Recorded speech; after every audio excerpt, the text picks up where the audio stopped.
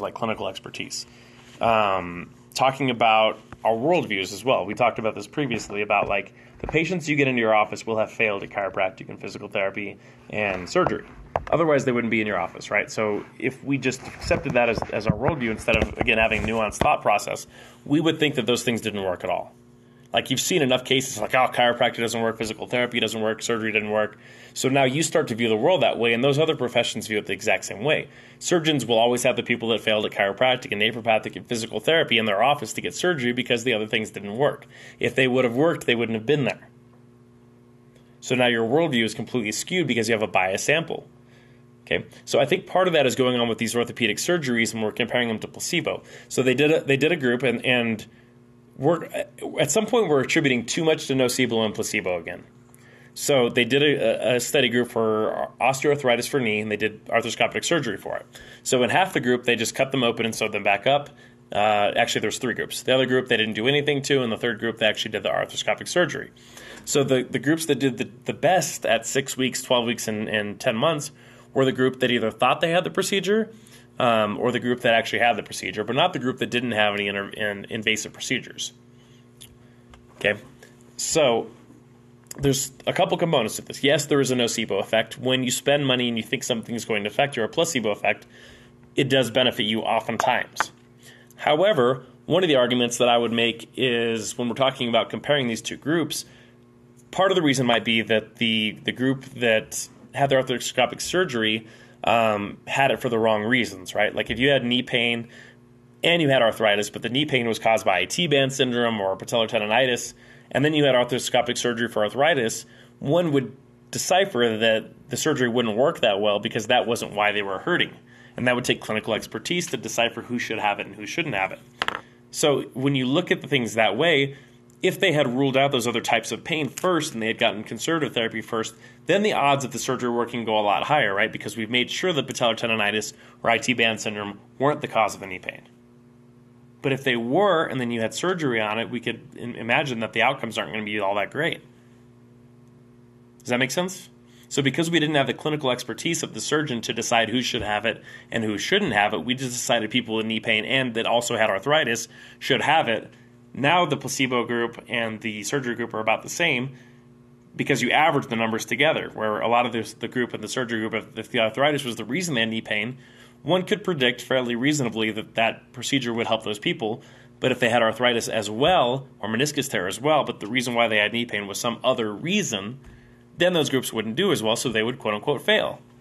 It's like back surgery, right? There's a million reasons why a back could be in pain, but when you go to fuse it because they had a disc bulge, well, they could have also a disc bulge and multifidi imbalance, or fascial components, or psoas problems. But you didn't rule those things out first. So if it wasn't the actual disc causing it, which you don't know until you actually treat the disc, now we've got a failed back surgery syndrome, plus we cut everything open in the process. In order to do that, we cut all the muscles away from the bone, re-drilled them back in, created these massive structural changes, but we didn't exactly know why they were hurting yet. We decided the MRI was the reason why it would dictate care. So the logical thing to do would be to rule those other things out by using conservative means.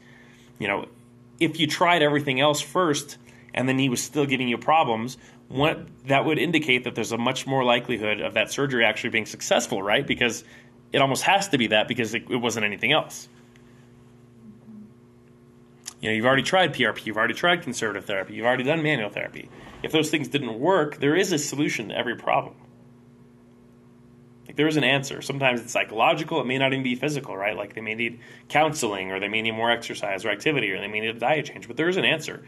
You've just got to figure it out. So the clinical expertise from the surgeon's perspective will be to actually do an exam and actually maybe try conservative therapy to decipher who a good candidate for care and isn't care, instead of getting stuck in their lens. Because when you don't have the clinical expertise, basically every profession is going to have the same problems. They're going to run into the exact same thing. They're not going to be much better than placebo because they're not using their clinical expertise to rule in or out patient population groups. Does that make sense? Like if you're only doing soft tissue work on all these people and they either needed surgery or they needed a manipulation or whatever else, you're not going to give the right therapy to the right treatment group, and so your outcome isn't going to be very good.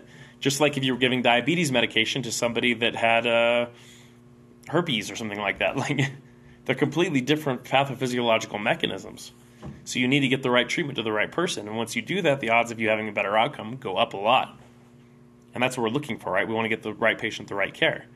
And so when we're looking at these study designs, do we now go around and say arthroscopic surgery doesn't work because it's no better than placebo? Well, a simple-minded simpleton would do that. But again, these things take more nuance than that. Again, most studies take out clinical expertise. They, by design, take out those kind of biases in clinical expertise. When you take that out, then we're stuck in our literature paradigm alone. That's not where we want to be. We could actually, and unfortunately it goes against the tenets of actual research, but in healthcare, maybe we don't want actual pure research. Maybe you want to incorporate clinical expertise so you can actually get the best possible care and the outcomes. Instead of worrying about placebo and nocebo, maybe that clinical expertise is what's going to guide you to the right treatments, and then once we're guided there, then the literature will start to reflect which patients should get the right care. That makes sense? I mean, it's. I never hear anybody talk about this kind of stuff. It's shocking to me. Like, everybody's like, wow, why don't we do that? You know, it kind of flies in the face of like a double-blind RCT trial, right? It's the exact opposite of that, which is it's the gold standard, you know. But it's just not how humans tend to think, unfortunately. Like, they don't think with that level of nuance. It's just easier to make everything black and white. It's just like, no, this is this. No. Like, I promise you, all the surgeons aren't butchers. Like, are there some? Yeah. But a good, experienced, you know, nuanced surgeon will try the conservative routes first and then hopefully give the right, you know, give them an operation when they need it. And the same thing could be applied to a naturopath or whoever, right? Like, you know, luckily we have a conservative therapy that we can essentially almost rule out all superficial stuff if we're good. So then when you refer somebody for surgery, again, the odds are better that they do better from surgery because they're not going to be missed out on for whatever myofascial pain syndrome or muscle imbalance that they might have.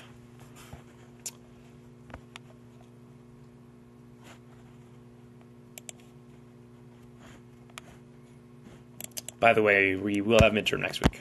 So it's going to be through all the lectures that we've had so far. Did we not get through the elbow? No. Can you just clarify the lectures that are going to be covered? I've done the class, obviously. Everything you've gotten from me.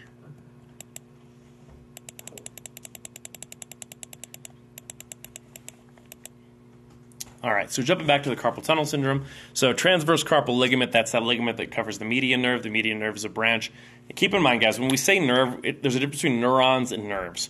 So people will use the term nerve for everything, but when we're talking about nerve, we're actually talking about a named motor nerve. So the radian nerve, the ulnar nerve, the sciatic nerve, the posterior tibial nerve, the trigeminal nerve, the accessory nerve, the scapulothoracic nerve, the long thoracic nerve, the suprascapular nerve. These have names. So when we say nerve, that's what we're talking about. You guys are familiar with the difference between branches and plexuses? Yeah, and nerve roots. So when we say a nerve root, we're talking about something coming from the spine itself. So that's listed as the level above it, right? So, you know, C8 comes between C7 and C8. L5, S1 is going to give you S1, and that has a very specific derivative when we look at a dermatome chart. So that's not a nerve. It's not our pinched nerve. When we talk about a pinched nerve, we're talking about the ulnar nerve, the median nerve, a specific nerve. If we want to talk about branches or plexi, we would need to be very specific there. So the three main types of pathologies you're going to see, clinically speaking, are going to be neuropathy. So there can be polyneuropathy and mononeuropathy. Polyneuropathy, what are some disease states that give us polyneuropathy?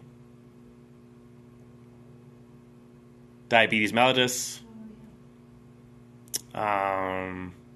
Some are demyelinating too, so you could have a Guillain-Barré. What are some other polyneuropathies?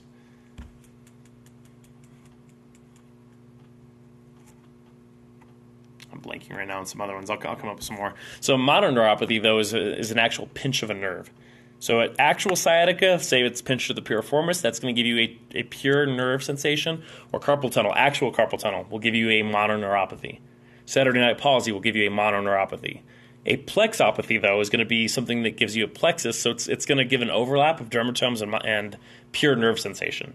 So when you see an overlap of those things, say you got a shoulder forward and you're getting plexus-type symptoms, so your whole arm's going numb or tingling. That's what we call plexopathy. They can be caused by stab wounds. They can be caused by a first rib. You could also, synonymously use these words with thoracic outlet syndrome or those kind of issues too. Now, keep in mind you have a brachial plexus, which really should be called the cervical plexus. There's a cervical as well. But the brachial plexus is the one through here. This is going to give you most of your plexopathies. We also have a lumbar plexus, and we also have a sacral plexus. Much less likely to see plexopathies from those areas. When we look at the bony structure of the upper body and the shoulder girdle, there's a much more likelihood of having a plexopathy because of the way the nerves run and because of our postural issues. Particularly given that the scapula doesn't actually attach to the rib cage of the thorax, it's capable of moving forward and back, which causes more ability for those branches of the plexus to get pinched. Sometimes you can have vascular stuff too, right? Like the veins come back that direction too, so you can have veiny type impingements that will show up and seem very similar to plexopathies or neuropathies. Would MS be considered one too or not? Mononeuropathy? Polyneuropathy. Yeah. Yes.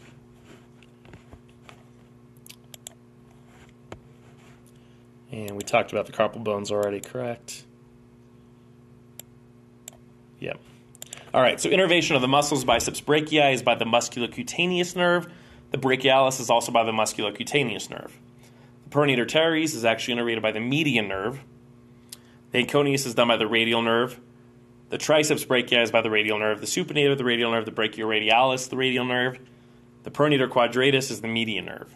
So essentially all of your flexors of the arm, with the exception of the brachioradialis, are innervated by the musculocutaneous. Now, the musculocutaneous is a unique nerve that its motor and sensory branches don't have the same names. These other ones do. The radial nerve is the same name for the sensory branch as the motor branch. Okay, but you won't see musculocutaneous nerve sensation when you look at a chart. You're going to see lateral and medial antebrachial cutaneous nerve. So when you see that, that's the sensory portion for the musculocutaneous nerve. Median and ulnar and radial all have the exact same naming.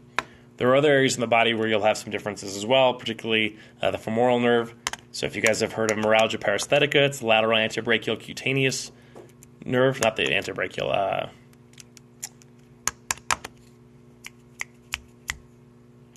I'm blanking on it. But it's the nerve that basically covers the lateral portion of your thigh right there. It's only sensation, so you won't have any motor loss or motor weakness. You'll just have a weird sensation there. It's often caused by carrying a gun, a holster, or having your wallet in the front of your pocket. It can also be caused by expansion of the pelvic rim during pregnancy. So sometimes we get too much expansion there. And where it gets pinched there is basically between the ilium and where the fascia crosses over right in front of the groin area. So it's too deep to actually treat manually. So the only ways that I've been able to affect it in the past is moving the femur and moving the ilium to basically try to take some of the tension off of it. 50-50 outcome at this point. So I've never known anyone else that's ever been able to really help it at all. So that's kind of where we're at. Hopefully we'll get better at it at some point, and I'll kind of go over that with you guys in the future as well. So supination, pronation of the radioulnar joint, that's turning over of the joint, right? So anatomical position, we're here. When we pronate, those bones cross over. Here's our ulnar radius. As we cross over, it creates an X. Everybody see that there? So how it creates an X. So you can see here, the supinator, it's going to start from the medial epicondyle. It crosses over the arm here. The pronator starts in the lateral, and it basically comes around it, and it creates this circular motion here. Everybody see that? Here's pronator teres. Here's the supinator. So supinator, you've got to go under your brachioradialis to find. Pronator teres crosses the whole thing. So you can see which one has the greatest amount of leverage there. Pronator teres of all of them, right? So that's the strongest of all those muscle groups. Your strongest supinator is the bicep brachii, not the supinator. Everybody follow? So underneath that pronator teres, we can get median nerve entrapment that looks like carpal tunnel syndrome. All right, de Quervain syndrome. So symptoms are pain, tenderness, and swelling over the thumb side of the wrist. So it's going to be here. So one of the important tests is called Finkelstein's test. So you tuck the thumb under here, and you point down there. You're going to ulnar deviate. If you feel pain there, that's going to be a positive. You may have de Quervain's tenosynovitis. Very common in manual therapists. This used to be called blackberry thumb. People don't have blackberries anymore. Gamer's thumb, washwoman's sprain, radial styloid tenosynovitis. Of course, washwoman's sprain, right? De Quervain's disease, de Quervain's tenosynovitis, de Quervain's stenosing tenosynovitis, mother's wrist or mommy thumb. orthopedic testis Finkelstein. The two tendons concerned are the tendons of the extensor pollicis brevis and abductor pollicis longus muscles. These two muscles, which run side by side, have almost the exact same function. So-called radial abduction as opposed to movement of the thumb away from the hand, out of the plane of the hand, or palmar abduction. The tendons run as do all the tendons passing through the wrist in synovial sheaths, which contain them and allow them to exercise their function in whatever position of the wrist. So the synovium is why we have such success with manual therapy in quote-unquote tendinosis or tendinitis. So there's a vast misunderstanding of tendinitis. Majority of the things you're going to see are actually going to be tenosynovitis, meaning the tendon doesn't glide properly within the sheath itself. It builds up adhesions along the sheath, and it doesn't glide smooth. So by basically treating along that synovium, you're going to free the tendon and allow much smoother motion, which helps a lot. So it doesn't have the exact same neurophysiological relaxation effect as you treating fascia and muscles, but it does have some of those properties. Tendons do somewhat have some contractile tissue. And remember, they're the continuation of muscles to bone, right? This is why, scraping or gua sha or, cross-fiction does so well around the hands and the feet. There's so many tendons within synoviums that it's very easy for those to get bound up, particularly inside the retinacular sheath. So the retinaculum basically holds all those tendons together and allows them to not shoot all over the place. It gives them support. But when we have adhesions or buildup or tightness there, they can actually limit the movement of the synovium and the tendons themselves, which cause more binding.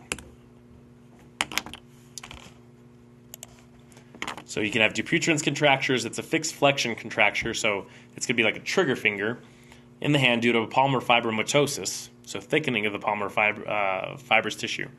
Where the fingers bend toward the palm and cannot be fully extended or straightened, it's an inherited proliferative connective tissue disorder which involves the palmar fascia of the hand. Pinky and ring finger are by far the most commonly effective, occasionally the middle. Incidence increases at around age 40 and affects men more than women.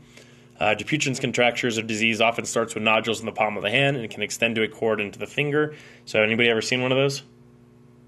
I've seen a lot of them.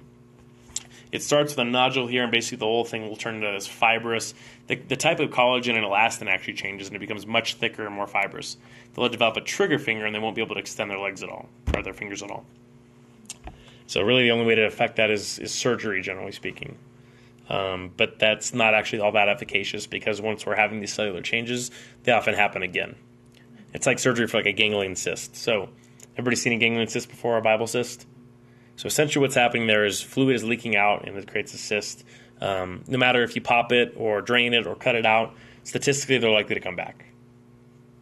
Why?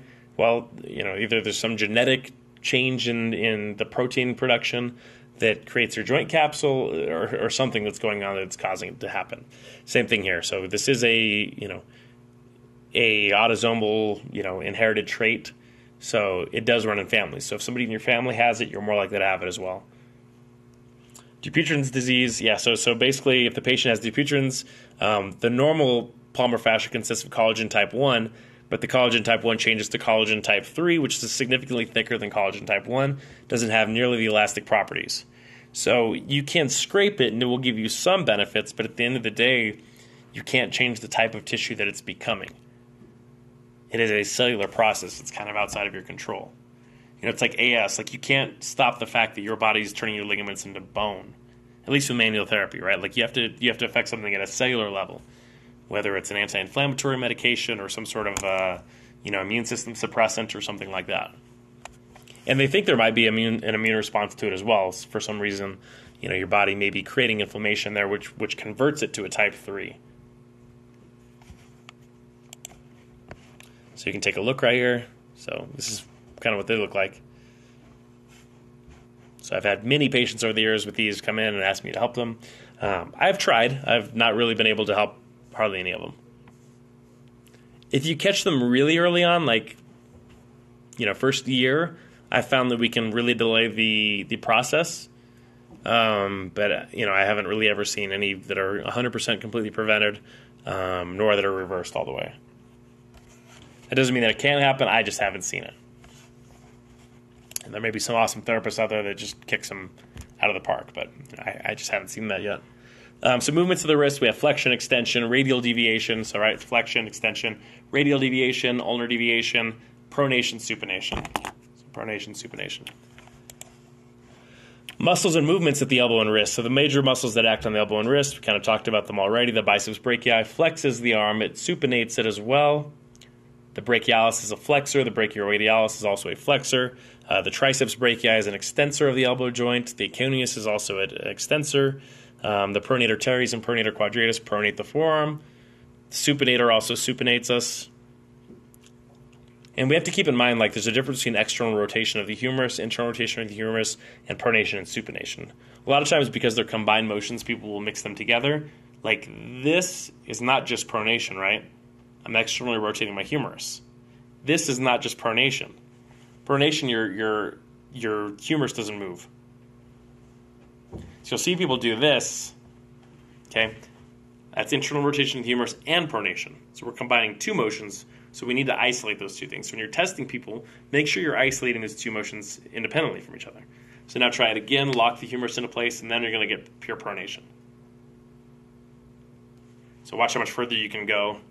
So a lot of people are like, oh yeah, I'm checking pronation. Sort of.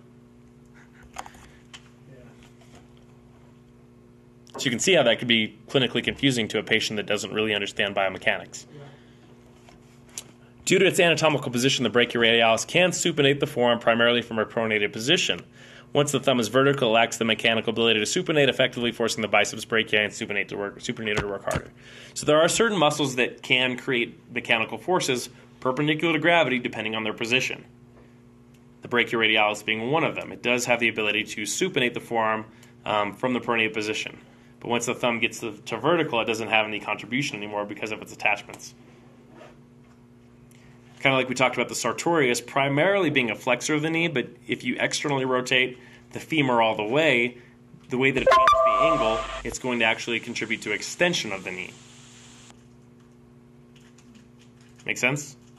So think about that muscle shortening from the center of it. If I internally rotate my femur and I contract it, because it attaches at the pes anserine, it's going to flex you, right? But now if I externally rotate my femur all the way, and it goes from there to there, and I shorten it,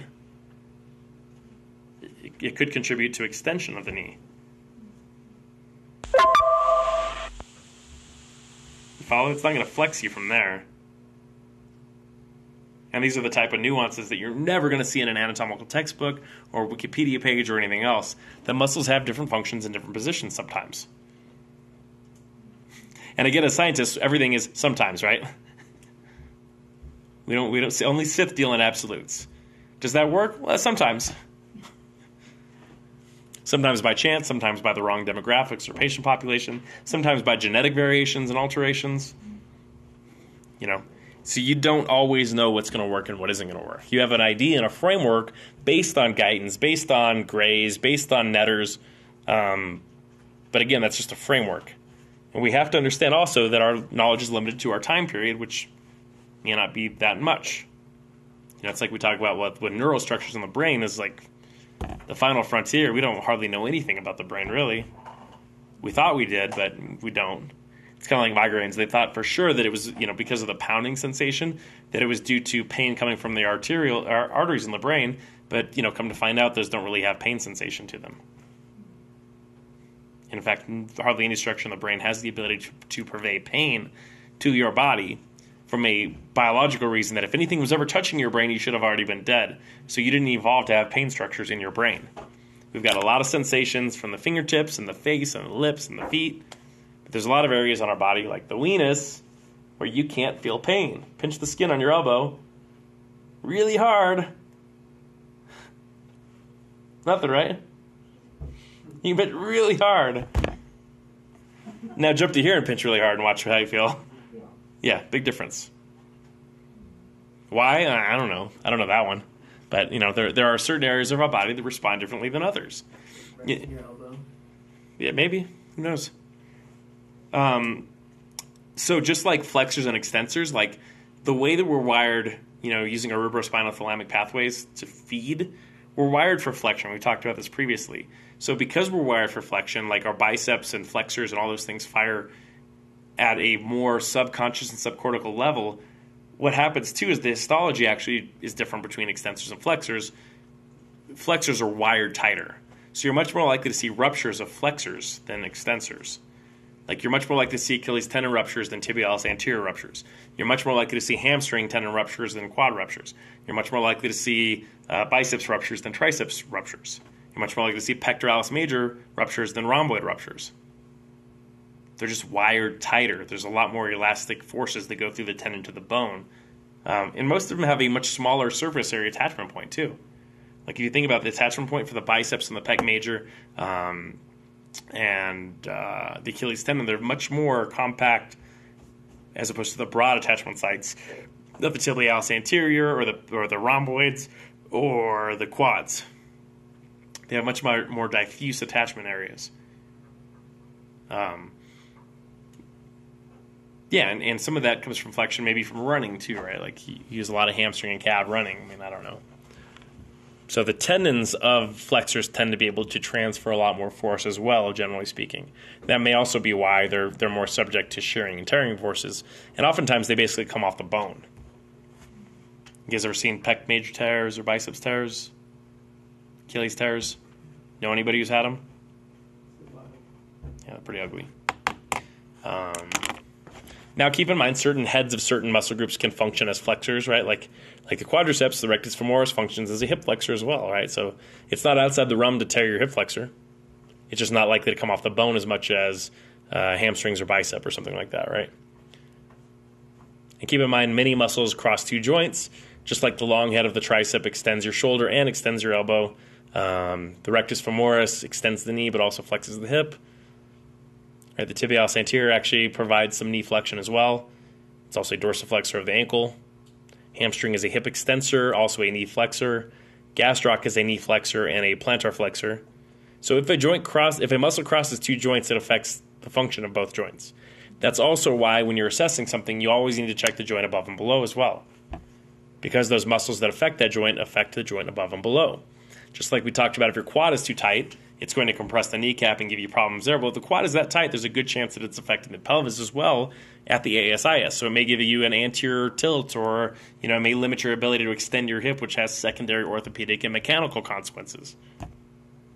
Make sense?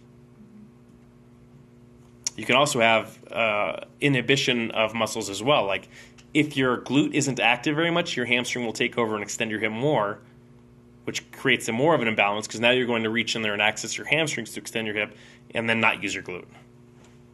And that could be due to an imbalance. It could be due to neurological changes. It could also be due to pelvic positioning. So if I have like a posterior pelvic tilt, I want to extend my hip, my glute isn't in a favorable position to create leverage, so I'm going to use my hamstring more. Now that I'm using my hamstring more, my hamstring is more susceptible to tearing or strain, because it's not designed to do all the work by its own. This is where flexibility comes into things. Like, the tighter you are, the more likely you are to tear something. Also, you could be too loose and tear something too. We see this all the time in like gymnastics and like cheer, where they're trying to force a split. They're already pretty flexible, but they end up tearing the muscle. I see a lot of torn hamstrings from yoga. That locked out joint position and trying to force positions when you may not have the ability. So like, one of the big ones is quadratus femoris. So quadratus femoris attaches from the ischium to the trochanter. So it's an external rotator of the femur. However, it won't allow the femur to move away from the ischium in flexion if there's a problem there. So this is the people that have like the pain in the butt and they think they have a hamstring problem, and they stretch and they stretch and they stretch their hamstring, but they never get any change. Well, oftentimes my first going to go to, and this is based on clinical expertise, is to treat the quadratus femoris, and now the femur can move away from the ischium. Now they can actually stretch their hamstring. But until that point, they can't actually get a stretch on their hamstring, meaning that they're putting more strain on it, meaning they're more likely to actually damage their hamstring, even though the hamstring wasn't the problem to begin with.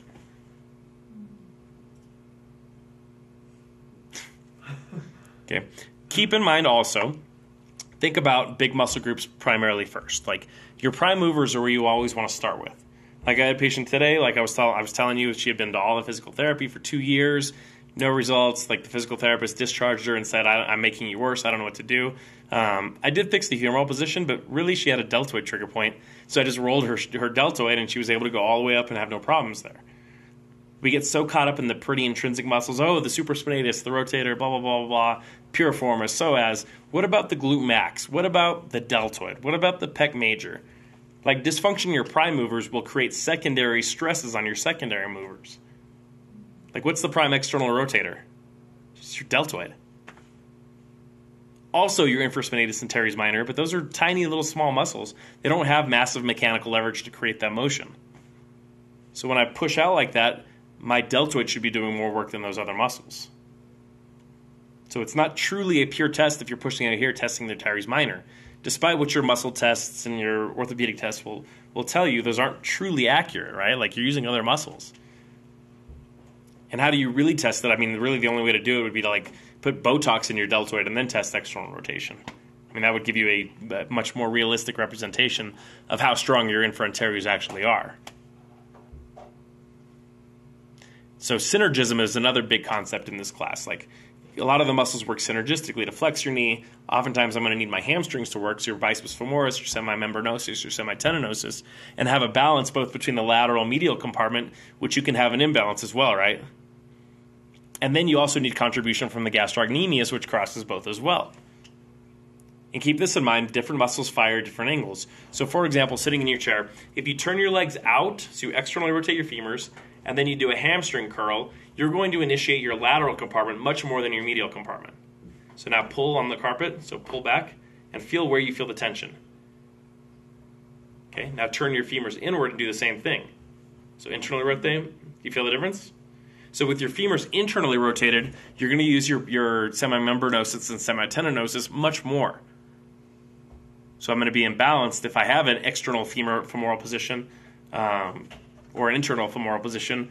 So I'm going to create an imbalance from the lateral and medial compartment. So it's not just front to back. It can be lateral and medial components to the same muscle groups. Doing extensions for, vastus medialis. Right. So also if I turn my legs out like this, right, and you create that flexion, it's going to be the medial compartment you're going to get more of. So everybody feel that. Do knee extensions with your legs out. You're going to feel more engagement in your vastus medialis. Now when you internally rotate, you do the same thing. You're going to get more engagement of the vastus lateralis. So most of our muscle groups have the same type of reaction. If I'm doing a bicep curl here, I'm going to get more lateral head. If I do it more here, I'm getting more medial head. And the only thing we're changing is our relative perpendicular distance to gravity. The leverage really isn't much difference without resistance, right? The resistance is what's created there that puts more stress on one muscle group or another muscle group.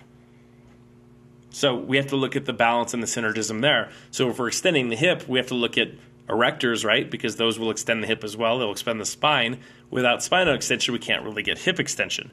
Now we've got our true extensors of the hip, primarily glute max, but some glute med as well. Also the hamstring group. If any of those are not functioning properly, whether they're too tight or too weak or too loose, they're going to create a synergistic problem, an imbalance, which requires more engagement of other muscle groups.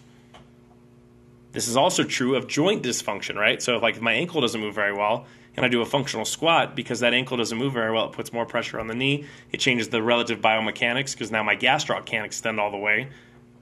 It can change the true mechanics of the knee. It can also change the relative length-tension ratios.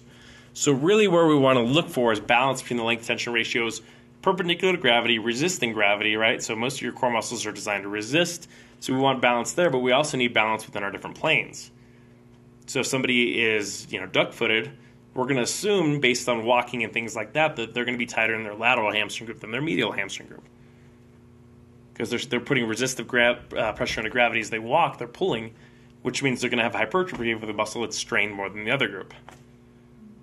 Knowing that, we know that could contribute to orthopedic issues, maybe fibular head dysfunction, peroneal neuropathy, lateral tracking of the patella, a whole host of secondary issues, right? So anybody that says posture doesn't affect health at all is full of crap. Yes, there's not any longitudinal research that shows that, but we have enough clinical experience to know that that's not true. Sit there with your head like this for 2 hours and tell me your neck's not going to be hurting more than it is if you're upright. You will initiate Davis's law and Wolff's law because your body has to buttress those areas to protect you. I promise you, if you hold your right arm out like this all day long and not your left one, your right deltoid will get stronger than your left one. Therefore, it will get bigger due to hypertrophy due to Davis's law. That will create imbalances. So if I wore a purse on one side only all the time that was weighted, are we going to be surprised to see a right trap and a right levator scapula that are more hypertrophic than the other side? Now that they're more hypertrophic, was that going to give me maybe a shift here? Now if my levator scap is pulling more, might it pull my C2 and 3 this way? So relatively, my C1 might be that way. So now the chiropractor's going to be like, oh, your C1 keeps coming out to the left. And they adjust it back. It feels better for a second, but we didn't actually address the relative position, right? So if my levator scap is yanking my C2 and 3 and 4 that way, relatively, yeah, my C1 is going to be to the left. So if my SCM is going crazy and it's causing this pulling motion on my mastoids, might my C1 be relatively posterior to my occiput? Yeah. Might that give me some sort of somatic dysfunction or referral pattern, cervicogenic referrals, headaches, dizziness, nausea, right? Like you can have vertigo that's caused by the neck as well, and I'll show you guys a test later on how to assess for it. You basically put somebody in a chair and you basically twist them with their head straight. If their dizziness gets worse, it's coming from their neck because you didn't actually change their vestibular position relative to Earth's gravity. Like our inner ear is designed to have us moving, spinning around the Earth with Earth, but basically giving us a 90-degree perpendicular so we can keep our eyes on the horizon. So when I put somebody in a chair and take their feet off the ground and have them hold their gaze there and I turn them and they get dizzy, it's not because I move their inner ear position. It's because something has happened with the neck muscles engaging. So now I know the problem is in the neck, so now I treat the problem in the neck. I had a patient today, too. Right beating nystagmus coming this direction, had been having vertigo for a long time. Doctors had tried a bunch of stuff. They did Epley's, which should work if it's an inner ear issue, generally speaking. So basically what happened was I pressed on the SCM and scalene here and I pinched them. When she tilted her head to the right, that's what would make her dizzy. So one of two things could be going on, right? Engagement of these muscles is causing it, or it could be one of the canals when I tilt my head that direction. So how do I rule that out? Well, I pinched the muscle and said, do it again. No dizziness. Well, what that rules out to me, again, we're talking about the binary thought experiments, is that shouldn't have affected the inner ear because she still changed the position of the crystals in her inner ear. So if it truly was a vestibular vertigo, that should have kicked up no matter what I did to her neck muscles. The only thing I did was I limited her neck muscles' ability to engage to laterally flex the head, which had some sort of input onto the brain itself. Whether it be through the carotid sinus reflex or some fascial components that pull into the otitis. The inner ear, I don't really know exactly, but I've seen this done enough times to know that it's effective. And vertigo can be caused by the neck structures, by C1, 2, and 3, and also by the muscles there as well. So we just did a bunch of pin and stretches this way. Boom, check back there again, no dizziness. And she's like in shock, of course, right? And she's like, I've had this pinch back here, lower ribs out, set, boom, ready to roll. Why didn't any of my doctors know how to do this? I don't know. I can't think for them. All I know is they don't have the luxury of being able to experiment on every single patient in the same way that we are. So we know our patients a lot better because we've done these experiments over and over and over again. If you're Dr. Johnson and you have a patient with blood pressure issues, you give them a medication. Now you don't see them for 6 months. And no matter what's gone up or down, you haven't been able to control the variable to see what worked and what didn't work. A surgeon can't wake them up during the process of surgery and be like, is that better? Is that not better? Like there's no active engagement or feedback from the patient like we get to get. Like we have a major heads up in this situation, real world experiments, right? Like we get live feedback from our patients. Is that better? Is that better? Oh yeah, that's way better. Okay, now I'm getting this feedback. It's about the same. Or ooh, it's worse. So if you make something worse, oftentimes you can go back and undo it and do the other direction and get back to where you were. But like we really, as far as our worldview and our ability to understand nature, like we have a major advantage in that situation when you think about it from that perspective. Like we get these constant experimentations throughout your entire career. So our clinical expertise is actually much stronger than any other clinicians because they don't actually have the same level of experimentation and feedback from it. Like you guys are going to be a lot better at knowing what works for you and what doesn't work than anybody else because of your constant ability to experiment. Like there's a difference. You'll be able to tell when something's a lat tightness or a rotator cuff issue or something like that. But a normal doctor doesn't have that kind of a luxury, and they haven't had that ability to create their worldview based on that kind of experimentation. They only know what they read in the textbook and what has happened after the fact, after they had a surgical procedure. They didn't get to play around with other types of interventions, right? So they're stuck with their frame being based on MRIs and X-rays, and we already know how many MRIs have silent readings, right? 60 to 70% of them are going to have silent readings that are completely asymptomatic. So how do we know what's really symptomatic and what isn't? Well, the best way to do that is by treating it and ruling it out. If it doesn't work, that's not it. Like that's one of those simple binary frames I can give you guys. If you do something and it doesn't work, don't blame the patient. Don't blame some other extraneous. It could be But blame the intervention first and foremost. Also, if something does work, be skeptical about it too and be like, well, what else could have caused that to work? So you have to question your own treatment as well. You can't just get so caught up in your own hype that you're not questioning why something might or might not work as well. Does that make sense?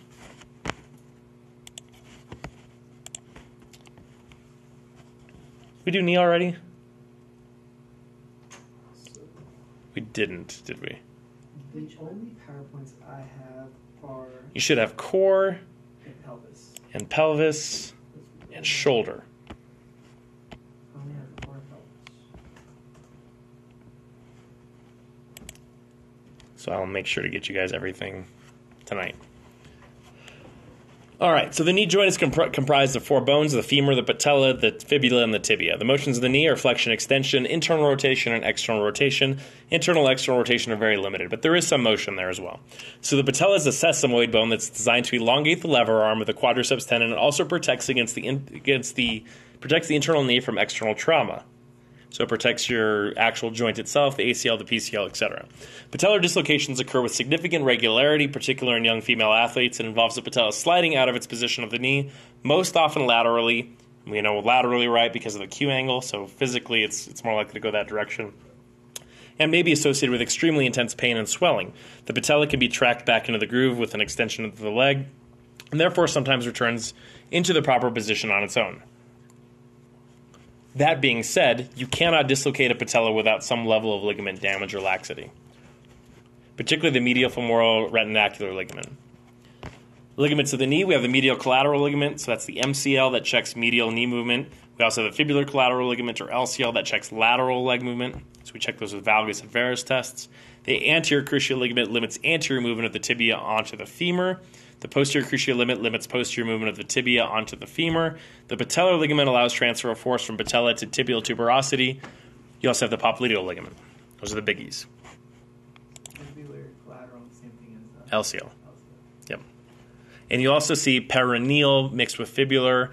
In anatomists, they can't decide on one specific word to use, so they'll have a lot of different words for different things. Just like the inion, right? Where's the inion? Anybody know what the inion is? I-N-I-O-N? That might be a test question. It's the same thing as the EOP. Anybody know what that is? The external occipital protuberance. Now, do you know where it is? There's a bump right here. Has multiple names. Just like the axis is also called the epistraphus, or C2.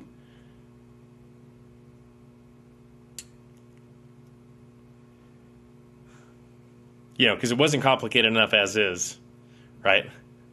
Let's come up with 5 different words for everything. So fibular and perineal or peroneal are synonymous.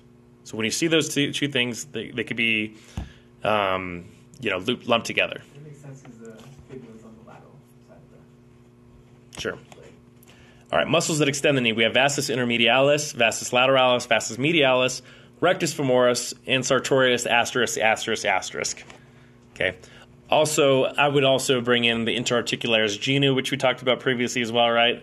It does extend the knee, but more than anything, what it does is it moves the suprapatellar bursa out of the way during extension of the knee. But your quadricep groups are going to be your 3 vastus I and your rectus femoris. Even though there's more than 4 muscles in your quadriceps, but... All right, so biceps femoris long head, biceps femoris short head, semimembranosus, semitendinosus, popliteus, gastrocnemius, and sartorius, *****, are all muscles that flex the knee. Everybody follow what I'm saying with the sartorius, right? So the sartorius is looking at gum on the bottom of your shoe. When it engages, it's going to do this from a neutral position. So it almost always flexes the knee. But if you externally rotate the femur all the way, it attaches from here to here. If this muscle shortens, it's not going to flex your knee, right? It's going to extend it. So there are particular positions that you can be in where muscles have dual functions. So it externally, so Faber is the test, right? It flexes, it abducts, it externally rotates. But if it's already externally rotated, it can't externally rotate anymore, so it can't contribute that long lever to it as well. You can feel the tension too when you extend Yeah. extending the knee. Yeah. So the reason why I came up with this theory that I've never heard anybody else discuss ever, I kind of made it up, was I was watching bodybuilders stick their foot in the ground, externally rotate, and then flex their leg, and you could see their sartorius go crazy. But they're engaging their quad, not their hamstring. So they were extending the muscles. When they extend their hamstring, they don't get that same thing if they're externally rotated, which they usually are in bodybuilding poses, because they're trying to show off what they call a sweep of the leg. So then I started playing around mechanically with things in my head, and that's where I came up with this theory. So that's why you're going to see asterisk on that. So if you see that on a test question in my class, know that it's both. If you see it on a board exam, it's a flexor. It doesn't extend the knee. Everything I said to you is a lie according to national board exams, okay? But keep in mind, nobody has a monopoly on the truth, right? Truth changes. Truth is relative. Truth depends on your worldview and your perspective. Truthy, right? And people, it's funny because people will be like, science, science, science. You don't understand what science is. Science doesn't aim to make conclusions, right? It asks questions and tries to disprove things known as what, the null hypothesis. So it's always questioning things and trying to come up with explanations. And you have your theory, test it, see if it's reproducible, the scientific method. People fundamentally misunderstand what science is as the laws, absolute laws of the universe. Well, again, history would show us over and over again that our laws have been wrong.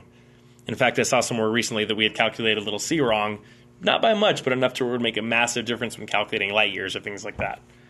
We didn't exactly know the speed of light, which doesn't mean much in the short position, right? Like during the light, the speed is the same to us.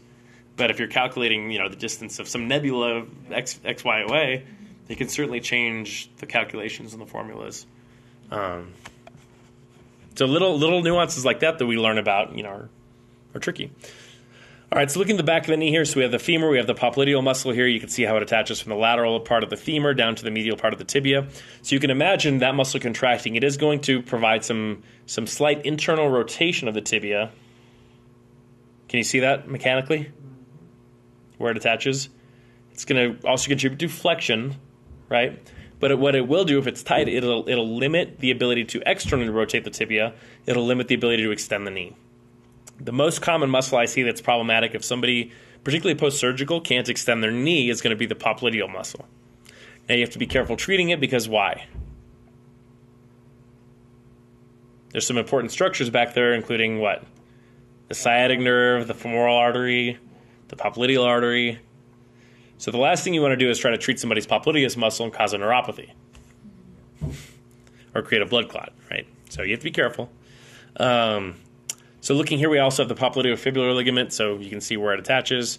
If you have a dislocation of the fibula, that's often torn. The popliteus muscle in the leg is used for unlocking the knee while walking by medially rotating the tibia during the closed chain portion of the gait cycle, one with the foot in contact with the ground. So not in the air, on contact with the ground.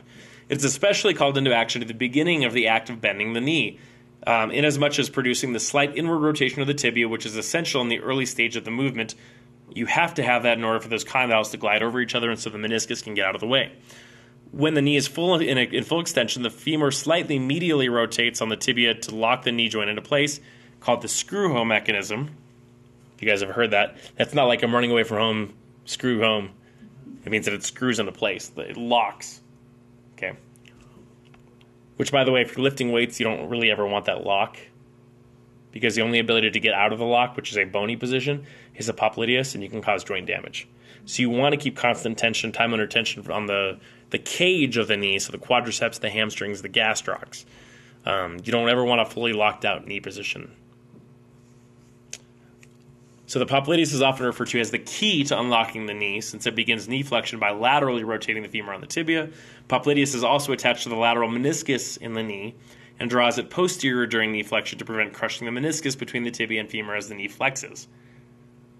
So any kind of pathophysiology with the popliteus could lead to what? Lateral meniscus damage, arthritis. Oh no, don't say things could lead towards arthritis, right? But they can. Doesn't mean they will. And again, as a clinician, as a scientist, you should always talk in terms of probabilities, right? People want to ask you for certainty, but you don't want to give them certainty because you could be wrong and you'll lose trust.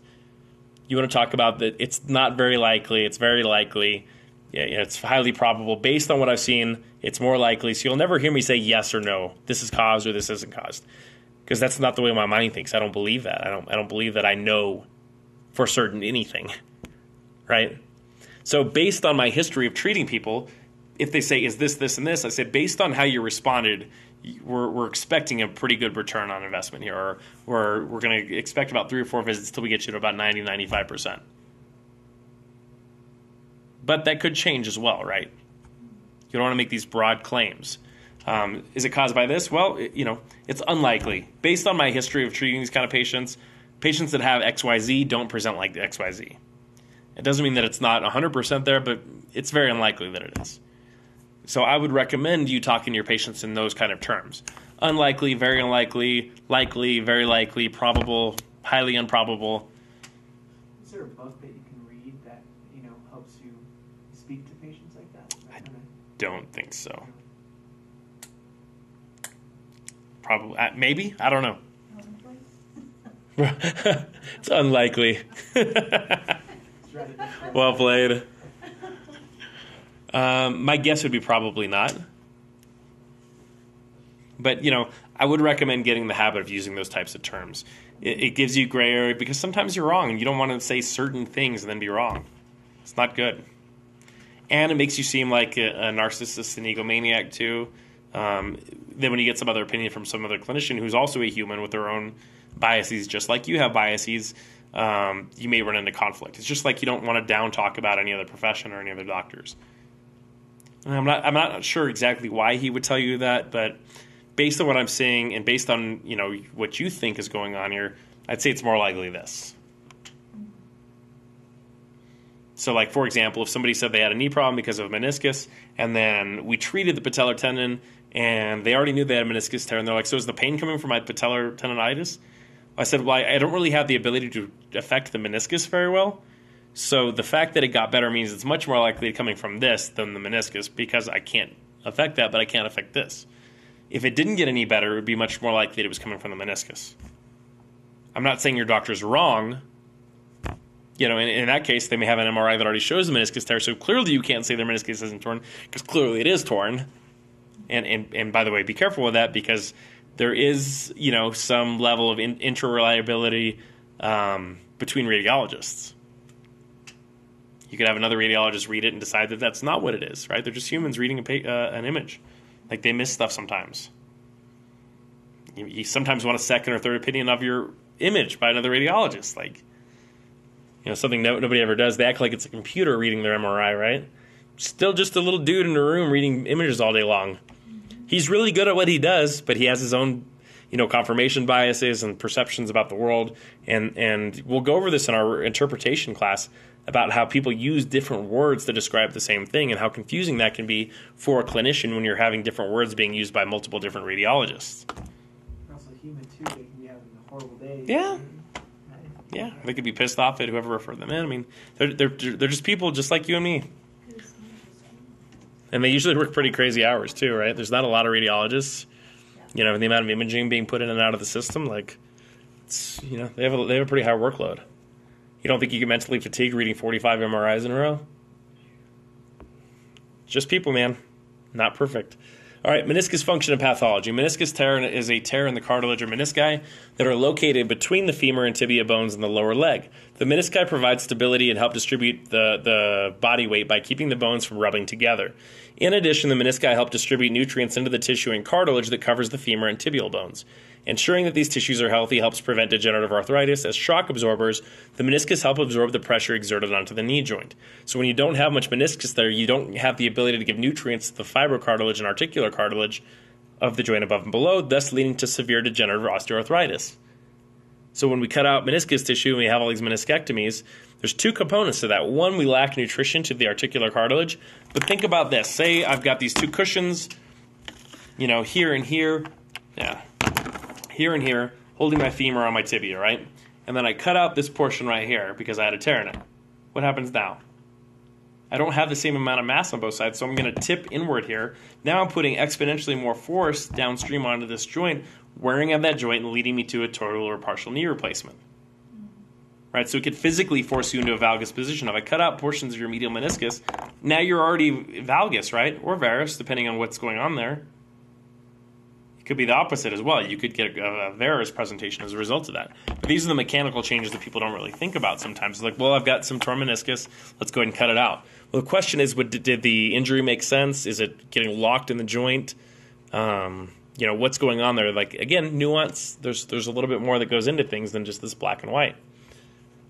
So here are the different types of meniscal tears. Here's your normal meniscus. Here's a longitudinal tear. Here's a flap tear, a bucket handle tear, and a radial tear. And I've got to move this up for you guys so you can see the rest of them. That's a transverse tear. This is a radial tear, transverse tear. So these are the radials and the flaps. Usually you cut the edge of it off and you're good. Bucket handle tear has always confused me because the presumption behind the bucket handle was like it's flipped over. And like mechanically, that's never made sense to me. So my tibia and femur disassociated enough to create space for that to flip over and then go the other direction. I don't know how that works. I never really had anybody be able to explain that to me. Doesn't mean that it doesn't exist. I just don't get it. All right, meniscus continued. So MRI imaging is used commonly to diagnose meniscal tears in patients with knee components. However, meniscal tears sometimes are noted in asymptomatic knees. To determine the prevalence of asymptomatic meniscus tears, Swiss researchers performed bilateral knee MRIs on 100 patients with unilateral symptoms that were consistent with meniscal tear. None of the patients had a history of problem in the contralateral knee. Meniscus tears were noted in the symptomatic knee in 57 patients, 36 of whom also had meniscus tears in the contralateral asymptomatic knee. So 57 of the 100 patients with knee pain had them in the symptomatic side, but they also had them in 36 of them also had an asymptomatic side. So maybe genetically they just have torn menisci, right? Like, we don't actually know. Among the 43 patients without meniscal tears in the symptomatic knee, none had meniscal tears in the asymptomatic knee. Interesting, right? So the nuance is maybe that's what's going on there, right? That some people just have more tears than others. Like some people have more gray hairs than others or more wrinkles. That it's not really relevant to pathophysiology. There are certainly times when it is, right? Which is probably less than we think. Same thing with discs. Okay. So the prevalence of horizontal or oblique partial thickness tears was similar on symptomatic and asymptomatic sides. In contrast, however, the prevalence of full thickness radial and displaced tears was significantly greater on symptomatic sides than on asymptomatic sides. On the symptomatic sides, MRI frequently revealed abnormalities of collateral ligaments and parascapular soft tissue, as well as edema-like bone marrow abnormalities. Such findings were noted only rarely on asymptomatic sides. So there's also other things going on the symptomatic sides, and it seems like the symptomatic ones tend to be a little bit greater damage as well. But, however, if we have these other people that have the asymptomatic side, say they developed IT band syndrome or patellar tendonitis, and then they got an MRI, their meniscus tear was already there, but now they think the meniscus tear is what's causing the pain, but they already had the tear there before, right? So that's not what's causing the pain necessarily. But they're already going to go ahead and get the procedure because now we've created a diagnostic indicator that in a healthcare plan or administrator, dictated process has a very direct procedure associated with it. Just like a spinal fixation has a manipulation associated with it, just like an A1C elevation has a medication associated with it, whether it's metformin or Actos or whatever, a meniscus tear has a very direct, paid-for intervention, which is knee surgery. But they won't pay for stem cells. Makes sense, right? All right, meniscus. Acute meniscus tears have a known trauma, most notably medial torsion of the knee and sharp pain. So sticking a foot in the ground, the foot not moving, but your knee moving. So you can imagine the way that you would do it is you put a foot down like that and then twist your whole body there, but leave your foot on the ground behind you. So when you're moving, your knees and toes should always go together. So if I want to move my body this way, my toes should go with me. I shouldn't turn like this. Ugh. Right? That's what puts strain on the meniscus and the collateral ligaments as well. So if the knee continues to lock or have no difficulty unlocking, the patient may be a candidate for medial meniscus partial meniscectomy. Again, generally speaking, that's when there's a notable clicking or a locking sensation. If they don't have that, and then again, we'll go over some orthopedic tests. The most prominent being Apley's compression. It's pretty good as far as provocative tests go. So, and we'll talk about not doing too many provocative tests in the future as well, to where you're not physically damaging the tissue more, just so you can say that you have a positive test. Yeah, exactly. Like, you don't need to do a crank test on somebody you think might have something.